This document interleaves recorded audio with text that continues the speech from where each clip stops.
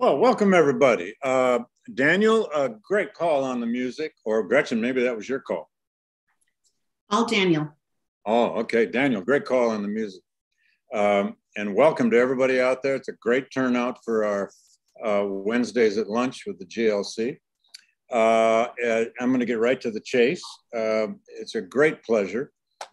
I'm David Blight, director of the Gilder Lehrman Center.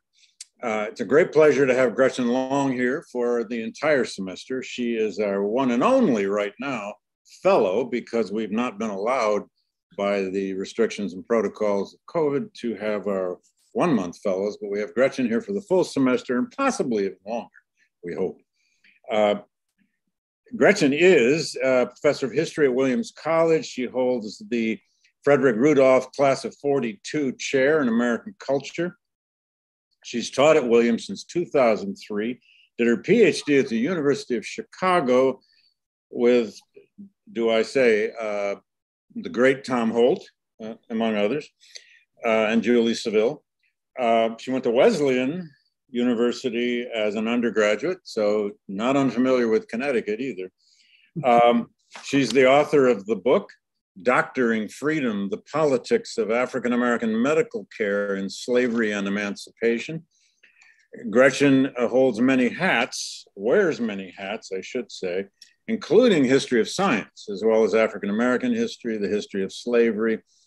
And I could name a lot of her articles as well, but we're in for a treat. She is going to tell us about, I love the title, My Mother Would Go Hunting at Night to Get a Possum to Feed Us.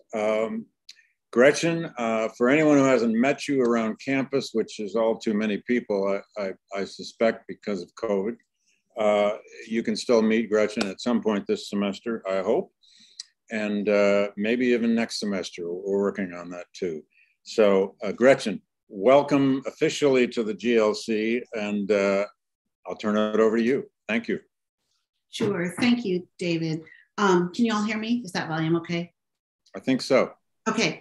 So thanks so much to the people who've come today, and includes some people from afar, my family who I hope are watching. But mainly I want to thank my new colleagues here at the GLC, Lisa Monroe, Tom Thurston, Dan Vieira, and most especially Melissa McGrath, who put together the image and the poster for today, David Blight for that introduction, and the incomparable Michelle Zacks, who I appreciate her presence here at the GLC this semester very much. I also just want to thank a student of mine at Williams College, history major Lucy Walker, who helped me last summer start to put together some of the sources that I'm going to talk about today.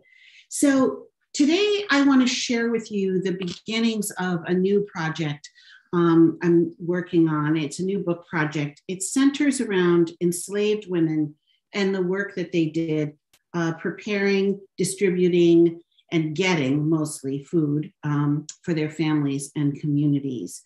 And this brown bag, I hope you all are munching your lunches while you listen. It's supposed to be a work in progress, and I'll say a caveat is very much in progress. And I hope to just sort of share with you some of the central questions that have been animating my work and some of the sources that I think begin to answer them. And one more thing before we plunge in, I will be using the WPA narratives as a key source in this talk. These are oral histories, for people that don't know, that sprang from interviews with elderly African Americans that were done in the 1930s.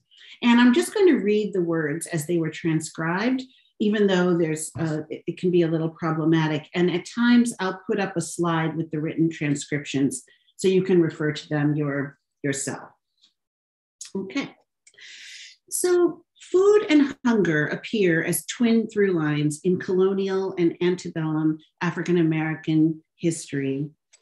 For example, Mattie Gilmore, an elderly Black woman raised in Texas and interviewed in the 1930s, remembered the rations that her master provided. Here, I'll share my screen. for a moment.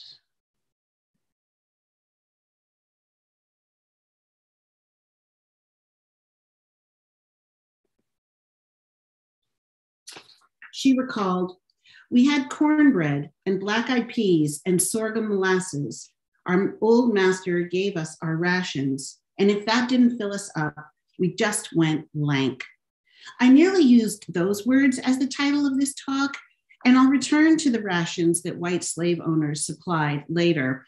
But I do want to pause a bit and study Maddie Gilmore's words. I think they bring up a reason that I find this topic compelling. Her words, "we just went lank," evoke an oft-repeated physical experience of hunger in her life. Lank implies not just hunger, but physical weakness. In this passage, Gilmore first recounts a list of foodstuffs, and second, the grim reality of what happened when rations were not enough. Maddie's mention of food and not enough food in the same sentence illustrates a grim and often constant reality for many enslaved children. Black women, who often had chief responsibility for children, toiled in water, in forests, and in fields to stave off their children going lank as many days as they could. This talk explores the hunting and fishing that Black women did to protect their families from hunger.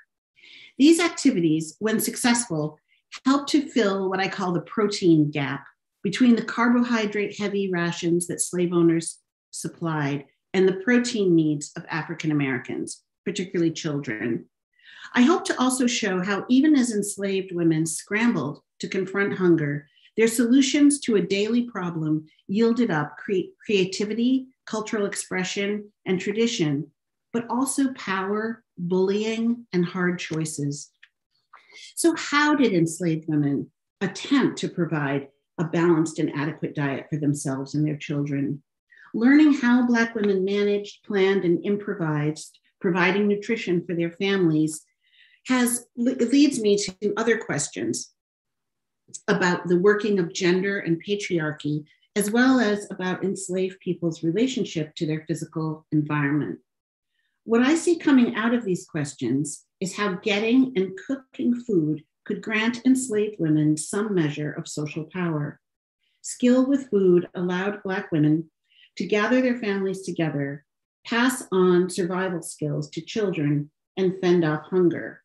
In distributing food, we see alliances and fellowship, as well as rivalries and feuds. I'd like to start with a brief quotation from Frederick Douglass's autobiography, and you can see he's watching over my shoulder here on the wall. This is from My Bondage and My Freedom. Oops. Sorry.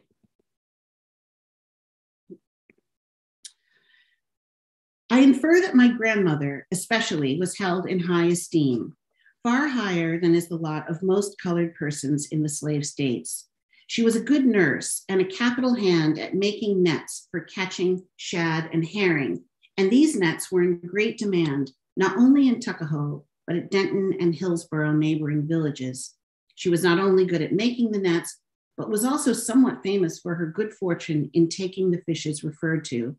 I have known her to be in the water half the day.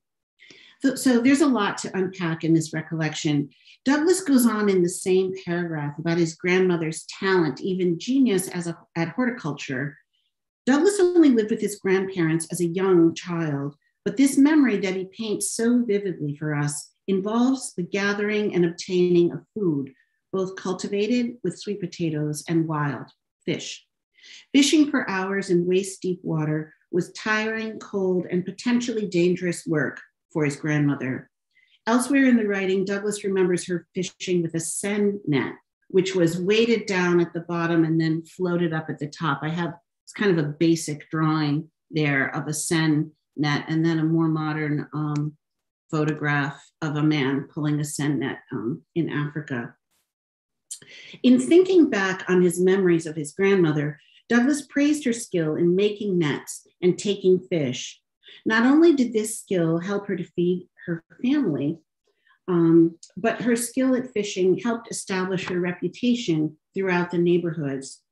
Her skill at growing and catching food not only allowed her to provide steady nutrition for her children and grandchildren, it gave her a share of social power and reputation in the midst of a system that devalued her intelligence, resourcefulness, and humanity. Across the South, enslaved women like Betsy Bailey worked to increase the amount and quality of protein their children ate.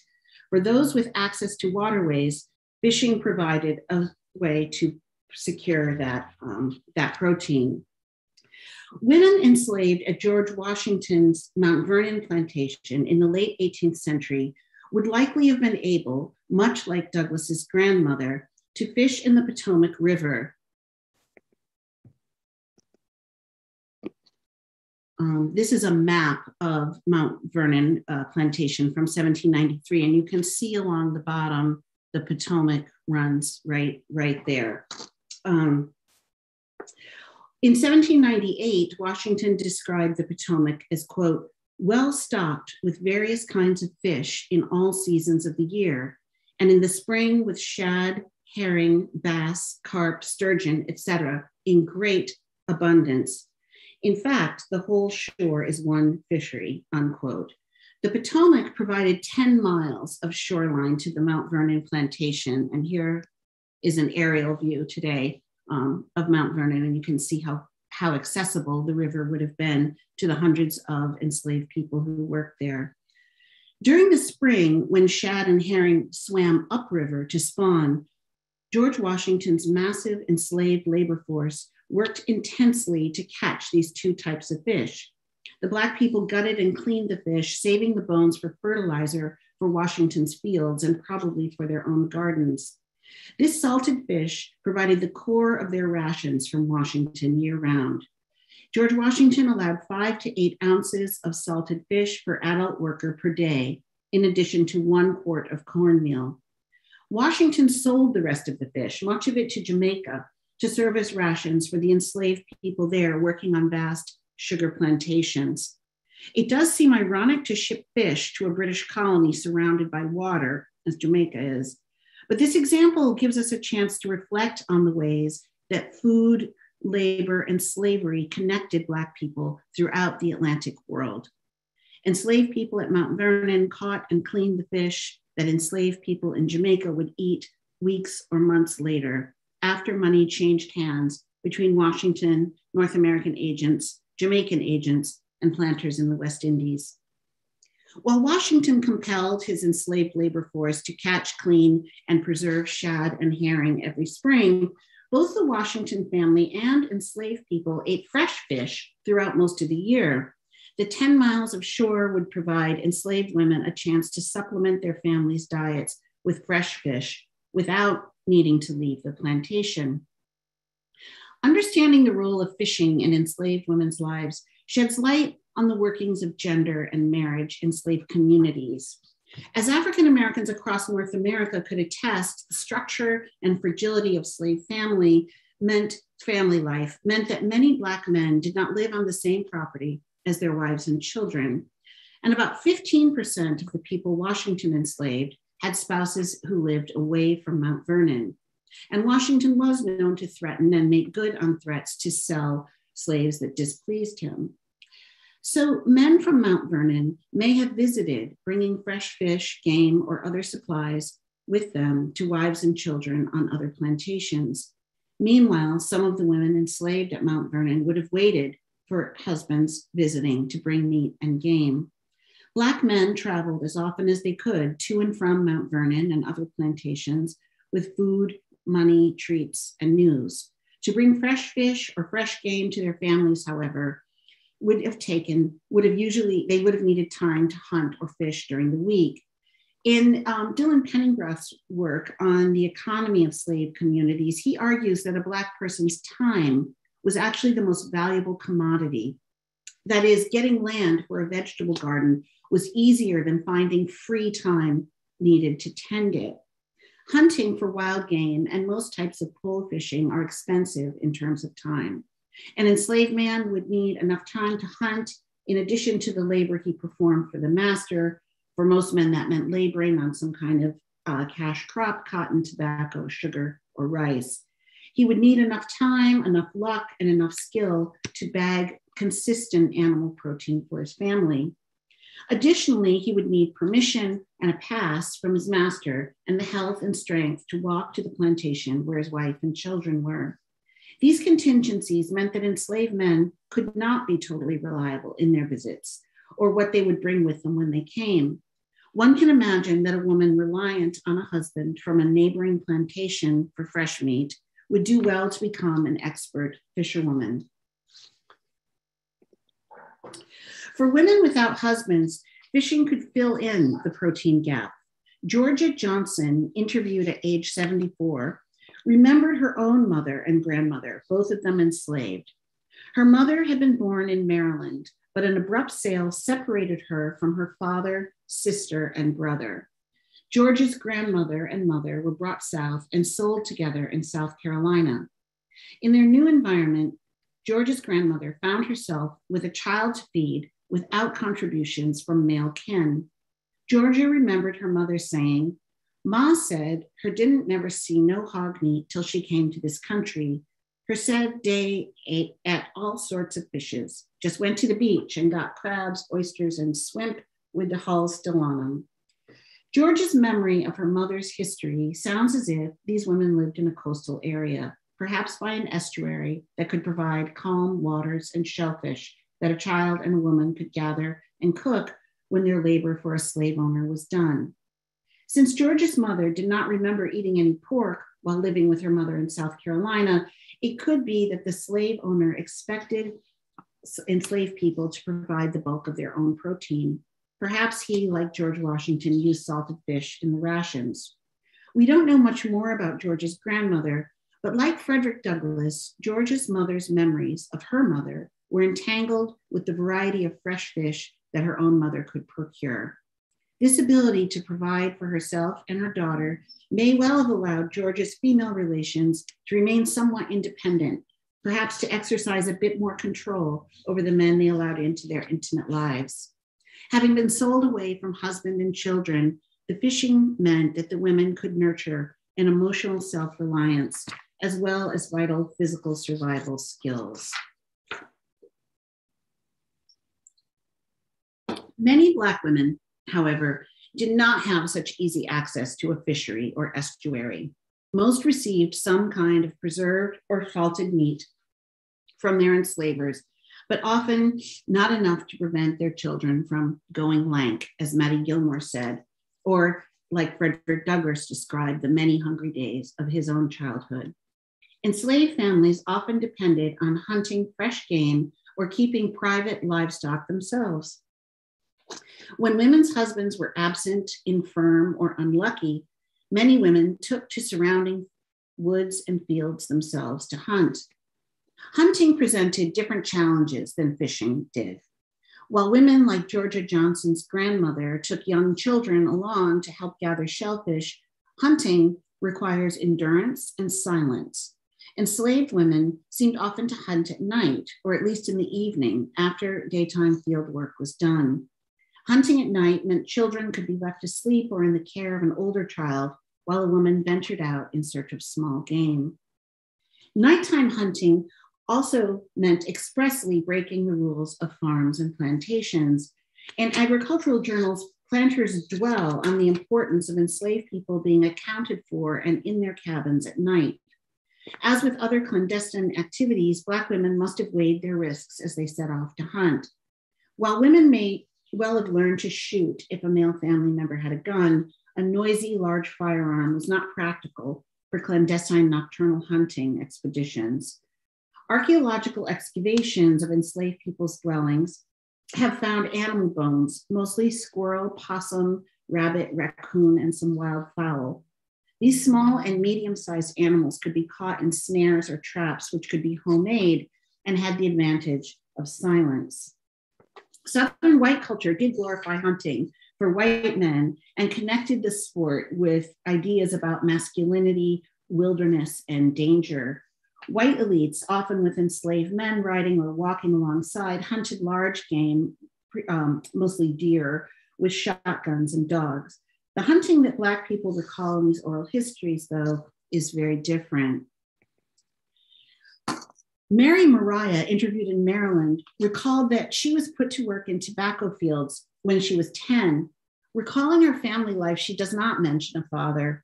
She says, "We were allowed fat meat, cornmeal, black molasses, and vegetables. Mother cooked my food after stopping work for the day. I never ate possum. We would catch rabbits in gums or traps, and as we lived on the rivers, we ate any kind of fish that we caught."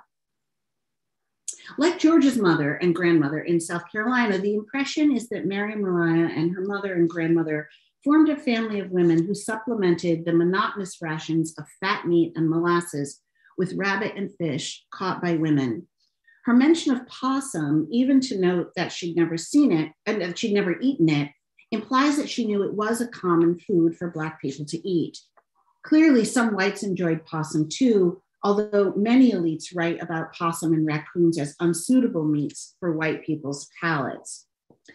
WPA narratives mention possum more than any other game.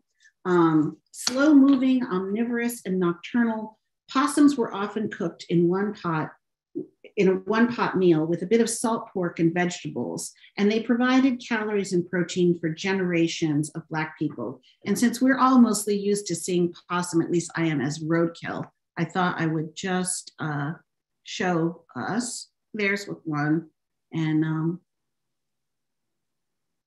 there's a mother with babies.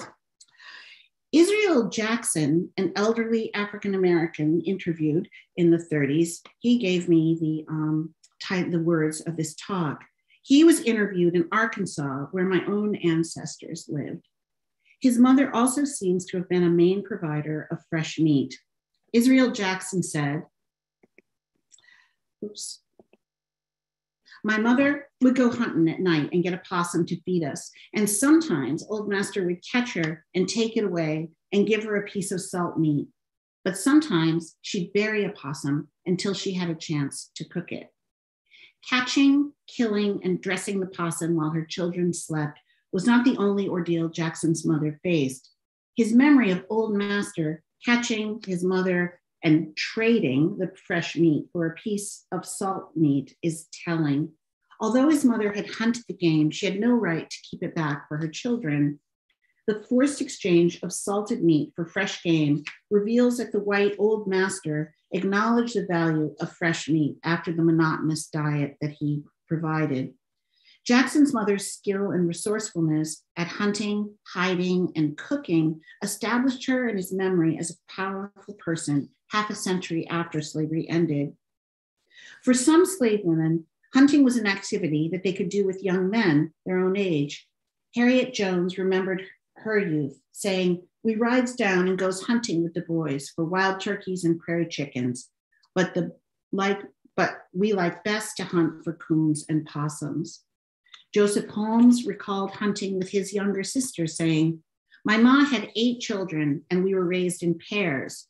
I had a sister that come along with me. And if I climbed a tree or went through a briar patch, she'd done it right behind me.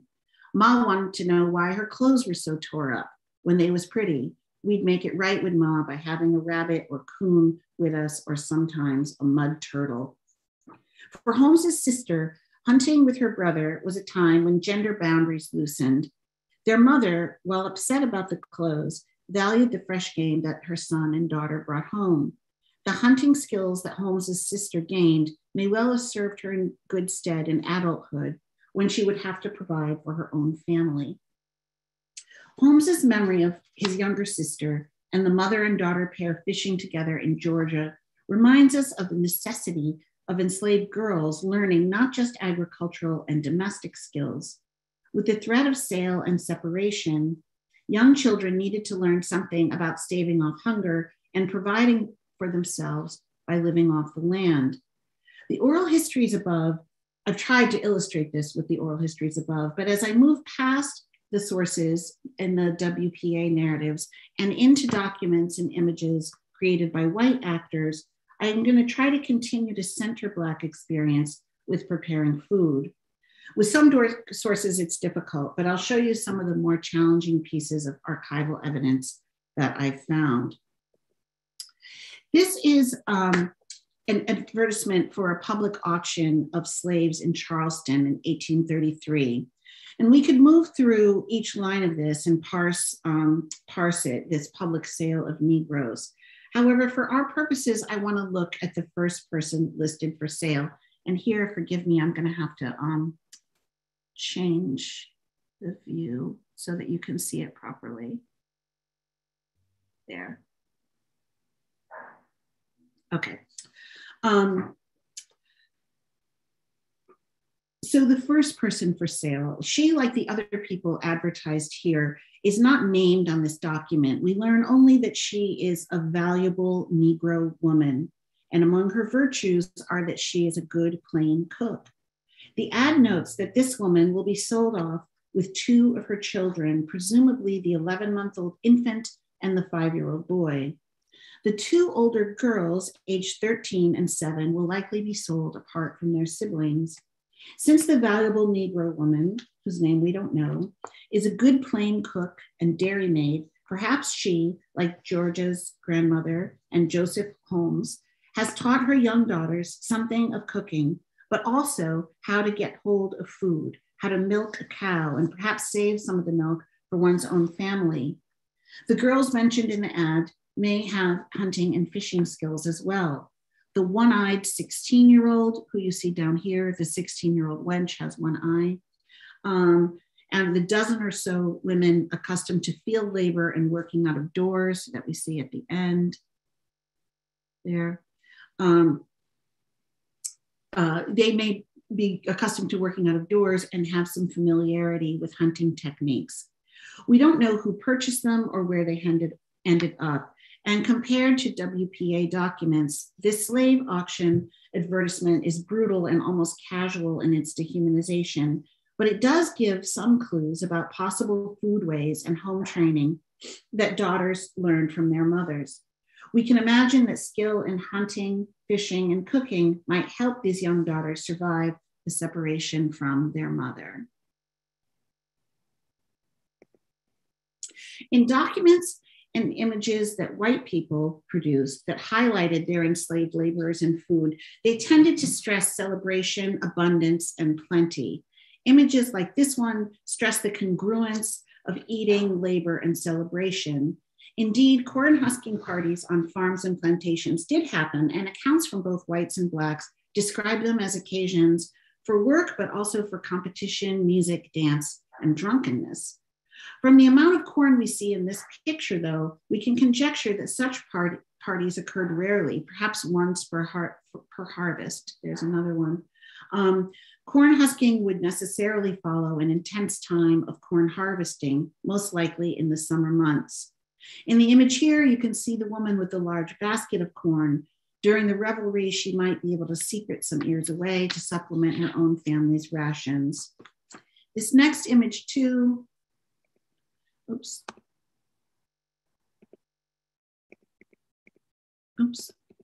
Okay. This next image shows Black people are depicted relaxing. The ones in the background here are sitting at a kind of picnic table, eating and drinking with no sign of recent or upcoming labor. They are, however, supervised somewhat indulgently, it looks like, by these white people up in this sort of tree house here, are looking down. These visual depictions of abundance of food and the ambiance of a white master's generosity and free-handedness with food is actually quite at odds with the exact accounting of rations that planters distributed to enslaved workers. A large planter, writing for DeBow's Review in 1853, stipulated that each week he supplied to male field hands 3.5 pounds of bacon and 1.5 pecks of cornmeal. Women, boys, and girls who worked in the field got a bit less, 2.5 pounds of bacon and 1 peck of meal, and his indoor hands got still less, 2 pounds of bacon and 1 peck of meal. The careful differences of the amounts that should go to men versus women, house laborers versus field laborers, reveals how keen white slave owners were to monitor their profit margins. Paying for slaves' food was a serious and daily expense for owners whose expenses in the 19th century involved complicated finances involving mortgages on Black people, mortgages on land and houses, projections on the price of cotton, the price of slaves, and indeed the price of money. Keeping costs for rations low while exacting labor was measured out in pecks of cornmeal and pounds of cotton. We've talked about the successes that Black women had in hunting and fishing and the remarkable ways that their prowess at procuring food. I want to keep in mind, though, the words of Mattie Gilmore, who laid out the facts. Our master gave us rations, and if that didn't fill us up, we just went lank. Certainly, enslaved families and communities pooled resources, shared and even gave away food, and protected one another from hunger as best they could. But in a system where the time women could spend fishing or hunting was so controlled and regulated by demands of white overseers and enslavers, and when the ability of enslaved men to provide supplementary food was easily curtailed by a master's whim or a sudden sale or illness, it's foolish, I think, not to consider what hunger and competition for food did to enslaved communities. Scarcity could inspire ingenuity, cooperation, and generosity, but it also had to engender conflict, jealousy, feuding, and a dreadful kind of triage about who was worthy of food and who was not. The experience of hunger was certainly a fact of life in most slaves' lives, particularly those with limited access to white kitchens or whose masters were particularly stingy with rations or too hard up to provide sufficient ones. The monotonous supply of cornmeal and salted fish and salted pork, much of that preserved meat shipped from plantations like Mount Vernon, or even increasingly in the 1840s and 50s from pork processing centers in the Midwest, would have made sources of fresh game novel and valuable. We see some evidence of this darker side of hunger and competition in slave culture. The Burr Rabbit tales, for example, are funny, and the situations that the animals end up in, being talked or tricked out of a warm house, being stuck fast to a sticky tar doll, are so absurd as to charm the listener.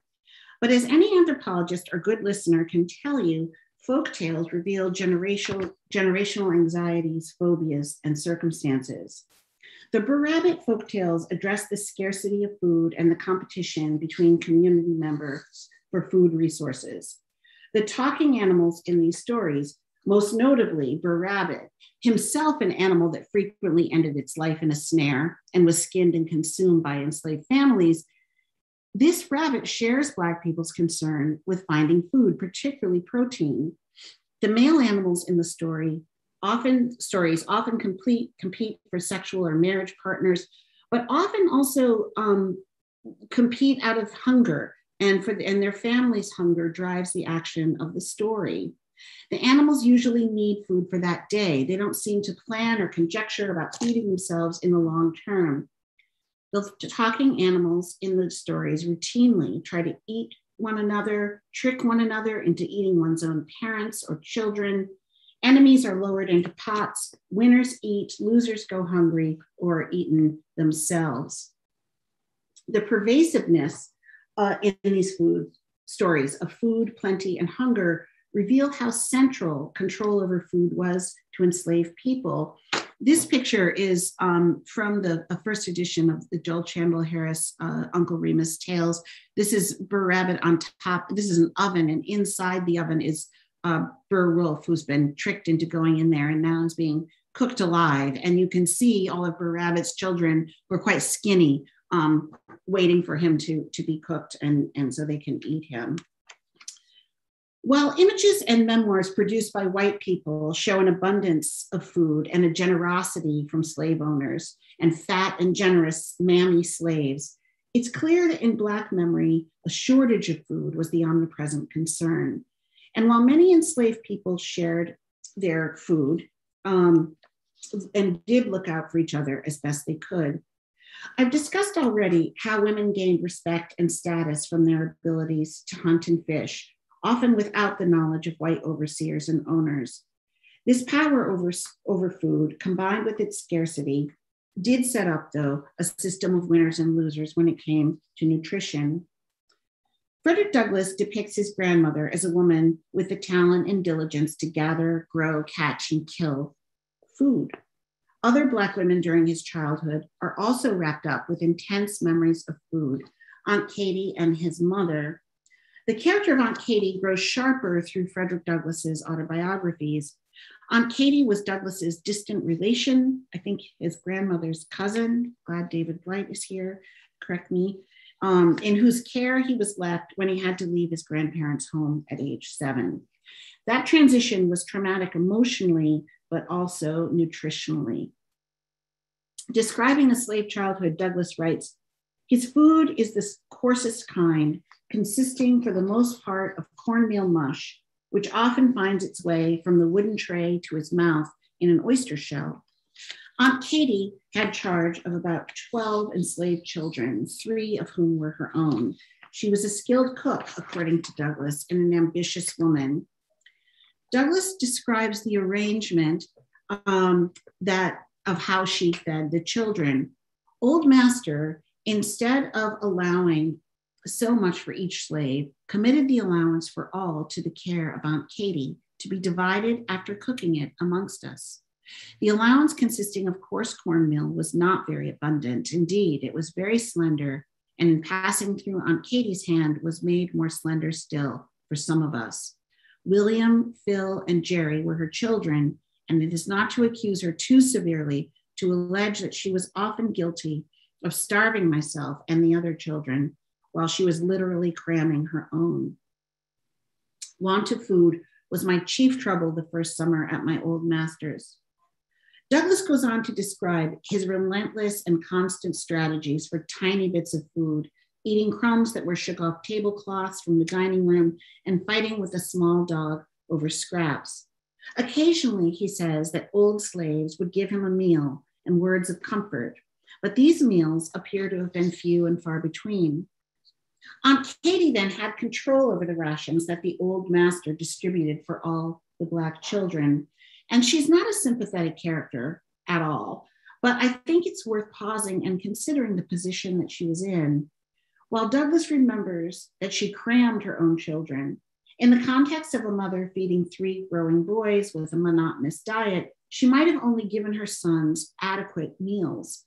We don't hear about food going to waste under her watch. Looking at her own 3 children dependent on her for food, it's not surprising, perhaps, that she fed them more than Frederick, a small orphan with little social capital. He was a distant enough relation to her so as not to lay claim to the limited caloric resources that she had. One also wonders about the old slaves who occasionally gave him a meal. If they had had food to spare, I imagine they would have fed him regularly, but food was simply too precious to allow for consistent generosity. More frighteningly, Aunt Katie used outright starvation as discipline. And although she did this in anger, it still meant that she had more food to give her own children. Douglass recalls the day when Aunt Katie punished him by giving him no food after his small breakfast. By nightfall, after a long cry, young Frederick Douglass found an ear of corn and had quietly roasted it and was beginning to eat it when his mother, Harriet Bailey, appeared for one of her rare visits. Visiting Frederick meant a long nighttime hike for her, and hearing that Aunt Katie had threatened to, quote, starve the life out of him, Harriet Bailey produced a ginger cake for him to eat and angrily confronted Aunt Katie, delivering a lecture that she never forgot. His mother appeared on this day and replaced young Douglass's dried out roasted corn with the moist and sweet ginger cake, which he describes in detail, a heart-shaped with a rich dark ring on the edge of it. The lecture on food that she gave Aunt Katie and the confrontation proved her maternal love. And he writes that evening that he was not just a child, but somebody's child. And we have a sort of reverse direction of food because ginger and sugar that would have made that ginger cake were probably grown in the West Indies and then shipped up to North America, to Maryland, where Douglass was. Douglas told versions of this story in a number of his autobiographies, and The Life and Times of Frederick Douglass has its illustrations, the 18 illustrations. The first illustration, which is the one that advertised this talk, here we see young Frederick Douglass sheltered by his mother as she confronts Aunt Katie. It's interesting to me that Douglas and his editors and illustrator chose this scene to illustrate out of many. They could have left Aunt Katie out and just showed Harriet Bailey giving the cake to Frederick during their tender meeting. The conflict between these two women over food reveals the food's significance and how withholding and giving it displayed power, as well as affection and acrimony. The sources I've used in this talk today, WPA narratives, Planters Journal's folklore, and Douglas's narratives, begin to give us a picture of the enormous role that food played in daily lives of enslaved people. In their daily struggle to feed their families, enslaved women relied on rations from masters, as well as any food husbands or male kin might be able to catch or kill. In many cases, though, Black women and girls hunted and fished for themselves, shaping new gender expectations and fostering self-reliance. Their skills at hunting and fishing won admiration from their communities and established different relationships with their environment than laboring on a cash crop could ever do. For Douglas's grandmother, waist deep in the cold river catching herring, to a mother forced to hand over the possum she had caught and planned on cooking, Black women expended time and resources to supplement and increase the nutrition that their children got. Even with the extra food they brought in, hunger and the threat of hunger remained ever present. The conflict that Douglas saw between Aunt Katie and his mother and their tensions over the food that Brer Rabbit tales show us reveal a dark side of the daily privations of slavery. This hunger and the conflicts it engendered were difficult problems against which to mount a resistance. And I'll just finish by saying Black women's hunting and fishing remains a surprising phenomenon to this day. I visited the Yale Center for British Art on Sunday and found this painting of Lynette Yedam Bawake by Kahinda Wiley with her stylish shotgun and polished leather boots, and then the dead rabbits all around her. I think it stands in stark contrast to the kind of hunting the Black women I've talked about today had to do. Thank you.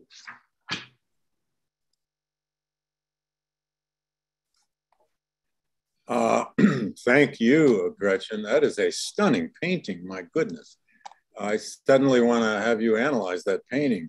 The woman in her glasses with this modern, seems like modern dress, and yet, anyway, we don't have to go there.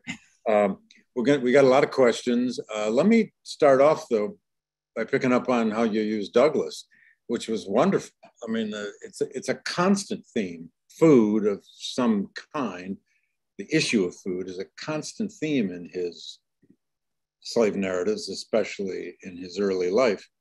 There's even the moment around the Aunt Katie scenes where he describes how the Black children are fed essentially like hogs in troughs laid on the ground. He makes a big metaphor out of that for, well, basically the savagery of slavery. But yeah, the way he honors grandmother Betsy, he gives these vivid images of her standing in that river with her nets, and even talks about how she was famous all over the neighborhood for knowing just the right depth to plant a yam. I mean, it was and he only knew his grandmother for 5 years, 6 maximum. But those are the things maybe we all remember about a grandmother, but especially in his case, it was all about food because she was the source. But a lot of questions. Can I ask you your thoughts on using the WPA material? Great source. It's been used for years and years and years. Now, I'm not asking whether you should use them, which is an old debate, but how did you do it? Did you just, I mean, I guess you can keyword search them now, or can you? You can't really. Okay, so you're just going through looking for food imagery and so on, which is the only way I've ever used them. You just got to plow through, come up with an aggregate, and find what you find. Is that what you did? How do you use those sources? I really wish my wonderful student Lucy could help me right now, because that's a lot of what she did in the summer. But we worked together they are pretty well indexed. Food comes into so many of them. So Lucy actually made a spreadsheet, and we came up with categories: hunting and fishing, gardening, like that, and tried to sort of organize them that way. I mean, I didn't pay a lot of attention to geography. I think that's a weakness of the presentation I just did, except that some people clearly are, maritime and have more access. But if there's a way to keyword search, I'll feel like a total fool, because that's not. I don't know that there is. I just know they're mostly online now, although they're still not that easy to use. But no, I think I find having those volumes helpful, and lots of Post-it notes. So I love the real volumes too. I mean, give me a real volume any day. My colleague in history, Regina Kunzel, has just asked, and welcome, Regina. Thanking you for the talk, of course. She's curious about your decision to focus on enslaved women in particular, and on the significance of gender in this exploration of food procurement among enslaved people. Now, that might have been a natural decision for you, but could you talk about that a little bit? Why and how working on slave women, who, allegedly are not easy to find, not easy to get to, but you did. Yeah, I think in some ways, thanks, Regina, for that.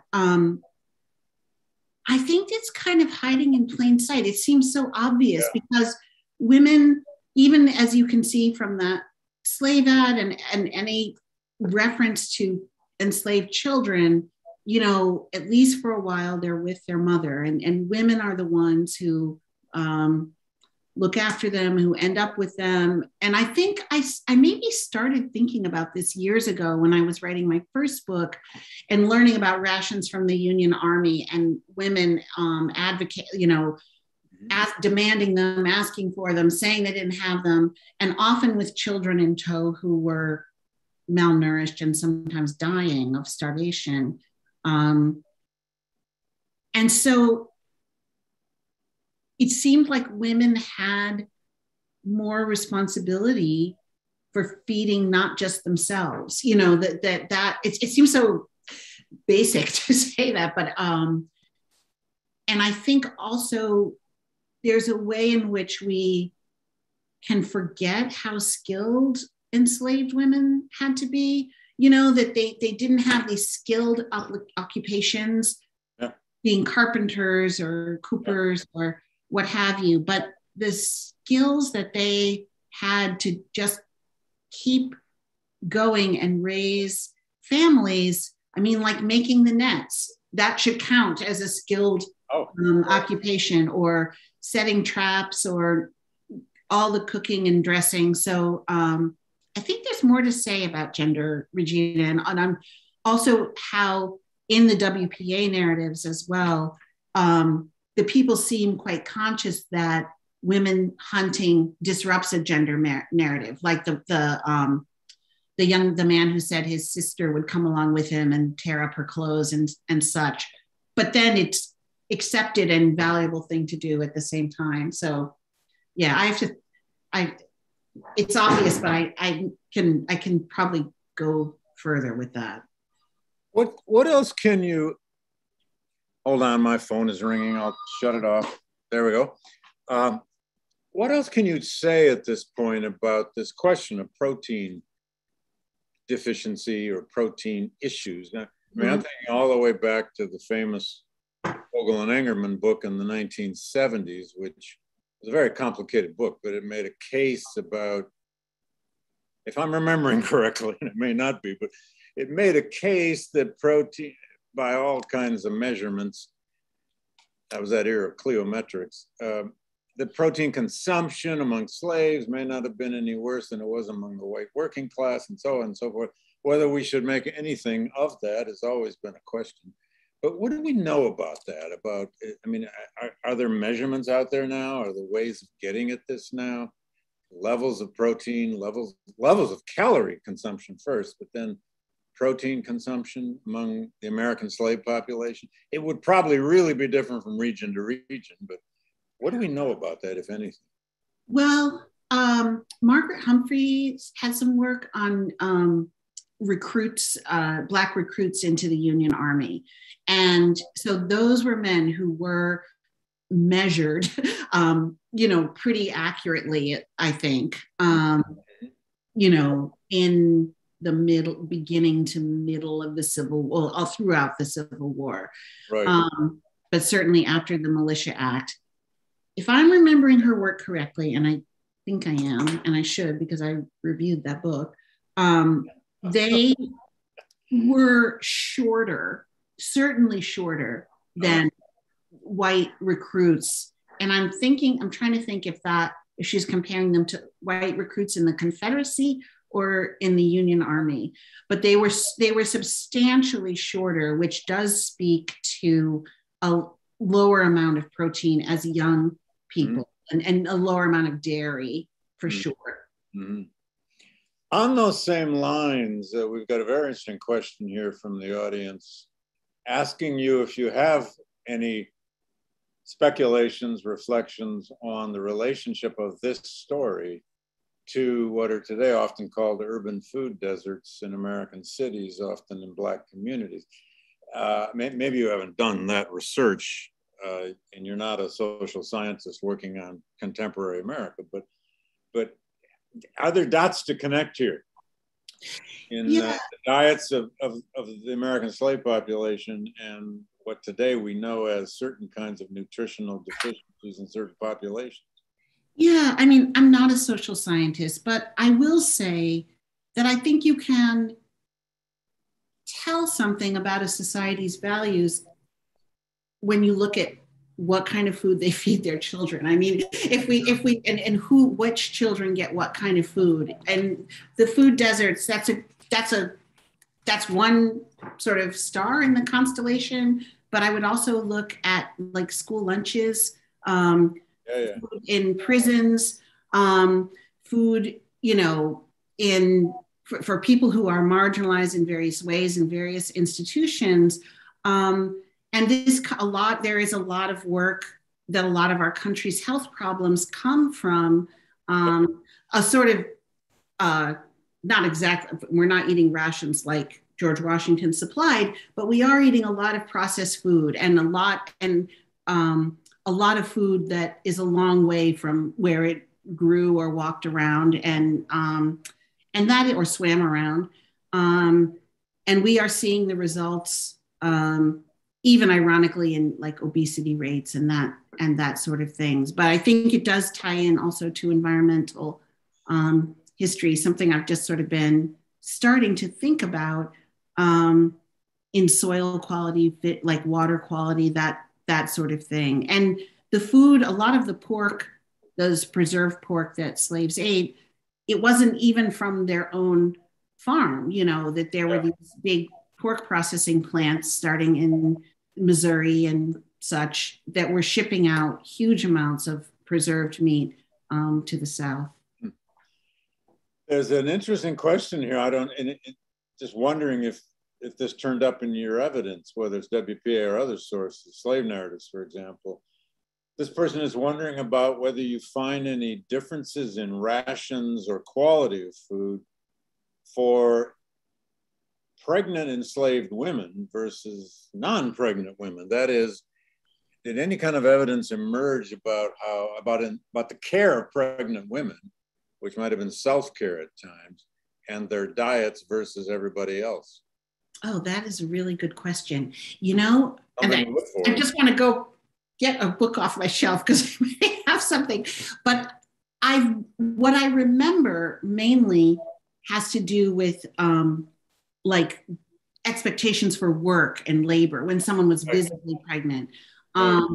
Not so much food, but that would be worth me running down. And I'm just going to write that down. Yeah, it's a good question. It's an interesting possibility that, again, how this will turn up in the evidence is always another matter, I suppose.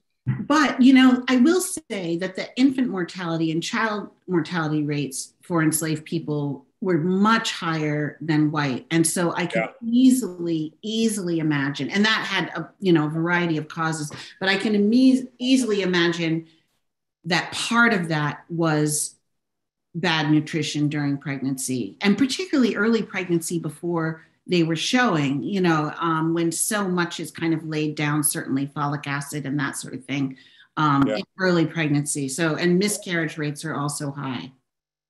You know, there's an angle of vision here. This is coming through in a couple of our questions, and it certainly does in your talk.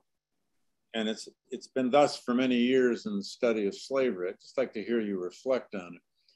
That, you know, slavery gets studied for its brutality, its treatment, its the sale. You know, we've got a lot of works now on the domestic slave trade and the kind of terrors of sale and so on and so forth, which of course came through in that amazing slave auction notice you put up. There's just a casual division of the children and so on and so on and so on. But what is easy to forget, and that's your topic, isn't it? That the everyday lives of people in any oppressed situation are still about survival. Food preparation, food procurement, food preparation, which is all part of somehow nurturing children and nurturing family. And some of these women were probably cooking for large numbers of people, preparing for large numbers of people. Mm-hmm. What can you say about that? This is an angle of vision onto slavery, which is not necessarily the normative one, but extremely important. This is how people lived. Yeah, I think you or whoever asked that question is really got to the spark of what's really drawing me to this project, which is that feeling exactly. And even my first book was about illness and healing. And those are, you know, we all get sick sometimes, but hopefully that's not a daily occurrence. One reason I like this project and I'm interested in I want to keep going with this is a problem that people faced every day, every single day, you know, and it is very important, but also I think kind of these moments of crisis really draw us in. Someone is sold, someone dies, someone, you know, but, you know, Thoreau says you spend your life as you spend your days, and we all spend our days thinking, you know, sort of like with our executive function, what's happening, breakfast, lunch, and dinner. What am I making for dinner? God, I don't know. It's such a human constant. And I think with the rations as monotonous as they were, that I think that like corn and fish and corn day after day, trying to find ways to not just make that palatable or enjoy food. It's such a human thing to enjoy a meal together. And I think that's why, that's one reason I think Douglas's description of the kids just kind of eating with their hands or with shells, you know, is with no fellowship or table manners or all these. He never used a spoon or fork till he went to Baltimore. At least that's what he said. So. Yeah. I think Michelle has a question. So Michelle, jump right in. Yeah, thank you, David. And thank you so much, Gretchen. And I can't wait to talk more in person about all of this and share some sources and ideas. But I just wanted to pick up on what you guys are talking about now and what you were just saying, Gretchen, about this being part of your interest is that it's an everyday thing. And it's so visceral and it's so part of life then, it's so part of life now, and there's so much emotion attached to it. I know you and I have talked about that a little bit, before. But one thing you said during your talk was that these activities, hunting, fishing, foraging, generated different kinds of relationships to the environment. And that's something I've written about and am working on myself. But I'd be interested to hear what you have to say about that and whether those relationships, you know, carry through, do you think, to present day? Oh, I'm so bad at present day questions. But I do okay, just stick to the past. I do think that the You just want to be a historian, huh? Yeah, I do think, I mean, if you compare, say, Betsy Bailey waist deep in the water for, 4 hours fishing, yeah, that had to be hard and cold and just all kinds of things, to Frederick Douglass, working on Covey's farm with the weed and he doesn't know what he's doing, and part of the feeling you get, not just from Douglass, but, a lot of narratives from Solomon Northrop of people who, when they're working on these cash crops, they see the affective experience seems so different than when they're maybe doing something for their own family. They're still outside, they're still slaves, they're still cold, they're still wet, but doing something for themselves and for their family where the master is not supervising or maybe even knowing about it. I do think it just had to have a different feeling, not even necessarily a good feeling. I really don't want to romanticize the fishing and the hunting because it's driven by, deprivation and malnutrition. But I think one's sort of relationship with the earth, with the woods, with the water, with the fields, just had to be so different than just trying to get enough cotton in that sack, by the time the horn blows. Yeah.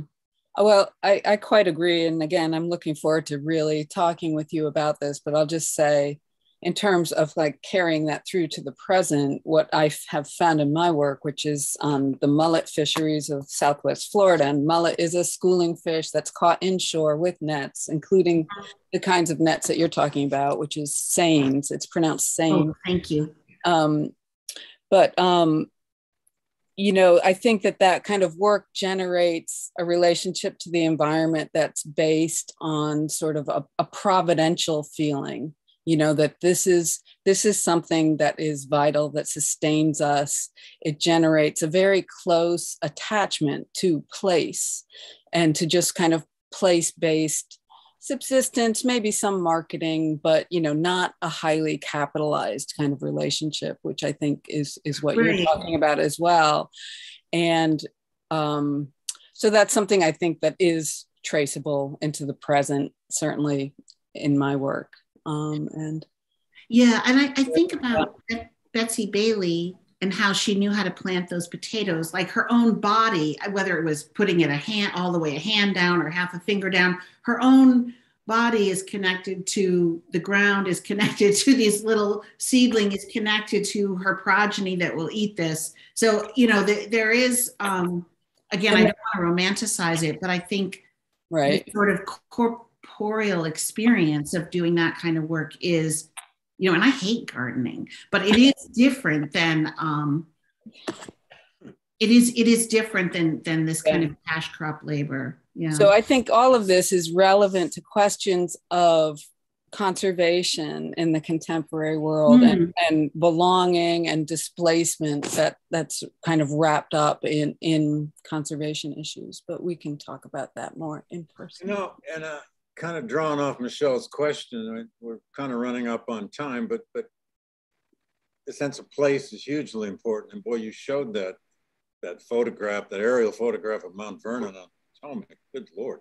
But also anyone who's ever been in the Chesapeake region, which I know Michelle has and I have, you can't even stand in the Eastern Shore anywhere without realizing this is a place that's about fishing. Mm-hmm. You don't know this, David, but Gretchen and I are plotting a little trip to the Chesapeake together. So. Fantastic. good. I hope I can go. Anyway, maybe you don't want me to go. But I was just going to say, you know, back to Douglas, since you used him so much, Douglas actually grew up really good at working with his hands. It came out in Baltimore when he works in the docks and, you know, all that. But all slaves, you know, were around the daily phenomenon of making life out of the soil, out of whatever was in front of him. It might have been working with horses. It might have been gardening or something. He was very good with his hands. And if he hadn't been such a genius, you know, he might have just continued to make a living with his hands in New Bedford and so on and so forth. Who knows?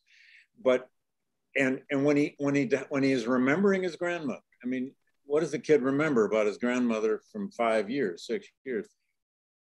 He's remembering that he's so proud of how famous she was at planting yams and fishing for those shad.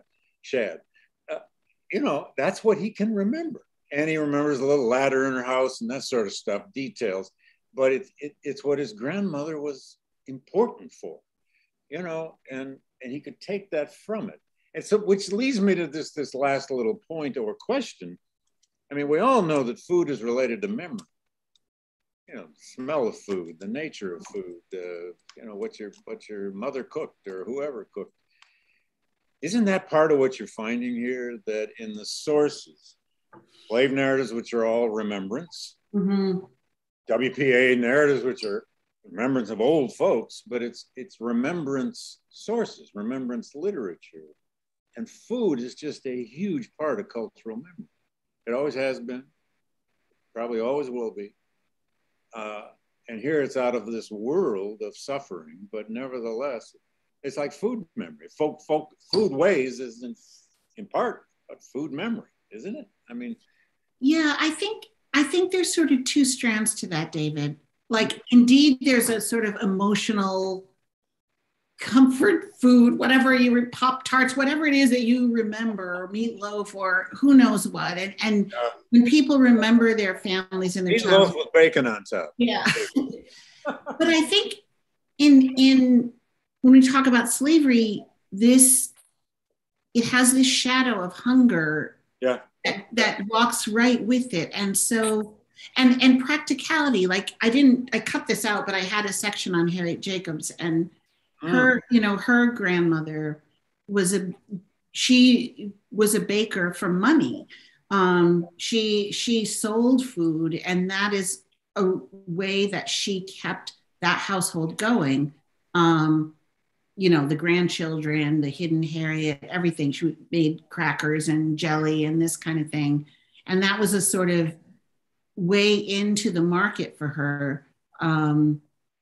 As it was, I think, for many women in the Caribbean. That's the next thing I need to figure out, for many Black women. So yes, emotional, and it's very close to the heart, food, but it's also, I think, has these different kind of pragmatic faces that go beyond just what one eats, but what food can do for a family's economic sort of life. Yeah, and we have a questioner reminding us that this is also true in Holocaust narratives. The starvation, the hunger becomes you know the texture of that memory at times, and so on and so forth. And I just remembered again, one of my favorite little moments in Douglas's narratives is where he describes how an ash cake is made.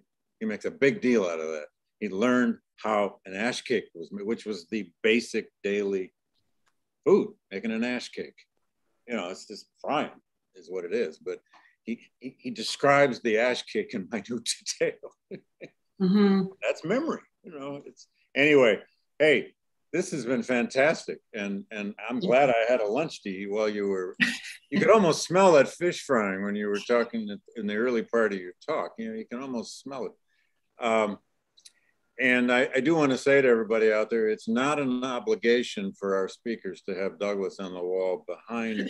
It just happens to be there in Gretchen's office. So it's not a new requirement at the GLC. I just want to point that out. Thanks to everybody out there. We're coming right up on 1:15. Thanks to everybody out there who attended, all 50 of you. It's great. And Gretchen, especially thanks to you. We're going to keep you around as long as we can. Welcome again, and thanks for this rich and fascinating talk. Thank you, everyone, for coming. I really appreciate it.